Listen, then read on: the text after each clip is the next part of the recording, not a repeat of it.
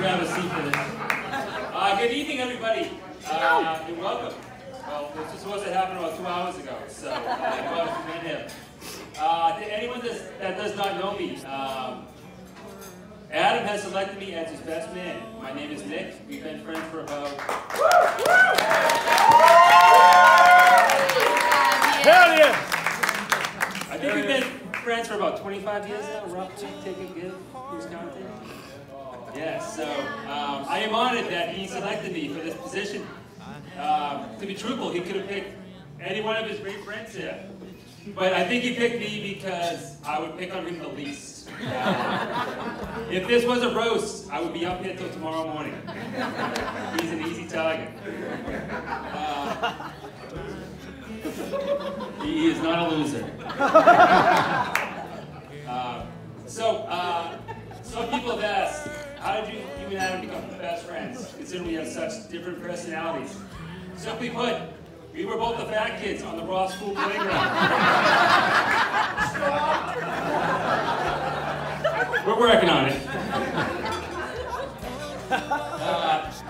None of the girls liked us. We never picked for sports first. And we were always on the receiving end of the fat kid jokes. Every friendship starts out differently.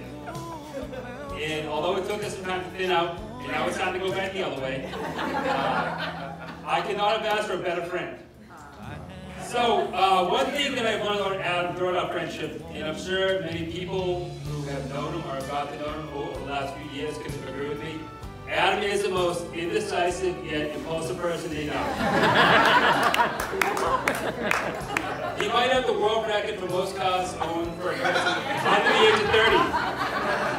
He's been to more colleges than most doctors. And if anyone asks me what music he likes, I would have absolutely no idea what to tell you.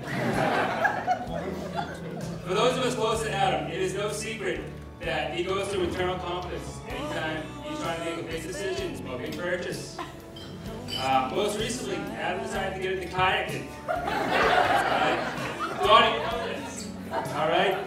So Adam sent me a link for a kayak. It was the Rolls Royce of kayaks. And I said, Adam, you should not do this. I told him no in 3 different languages. I said, Adam, go on Craigslist, get a cheap one. Alright, get your first one.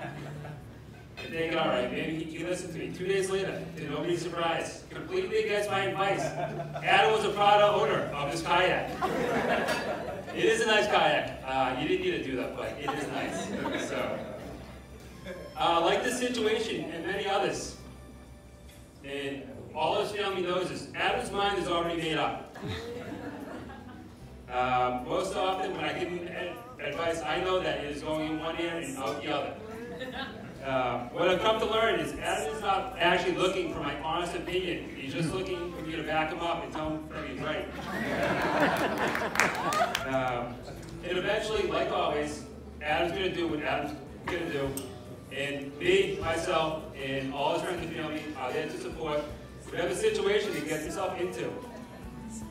With this type of personality, we always wonder what type of girl Adam would spend the rest of his life with. And then Melissa showed up.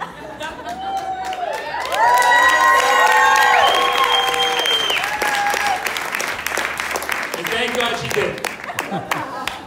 Melissa, I don't know how you got yourself into this situation, but everyone in this room, and especially on Adam's side, is glad you did.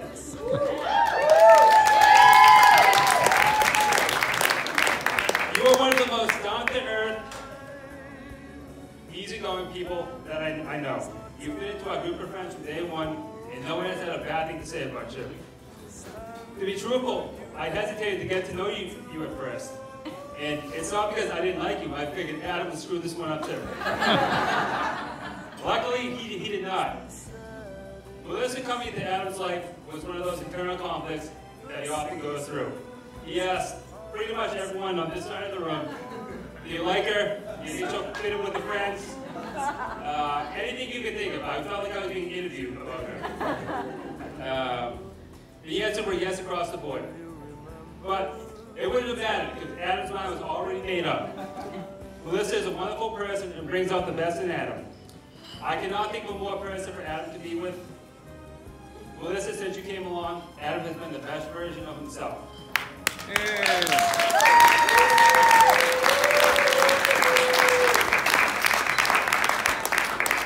Adam, I am so glad you not screwed this up. This is the best decision you've ever made. Melissa, thank you for giving him a chance. And Adam, we're Melissa.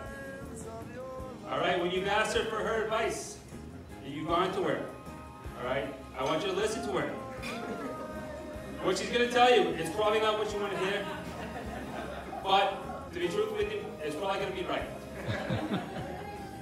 It's right, all right? So don't forget that. With that said, I would like to raise a toast to the new Mr. and Mrs. Buckley. Happiness.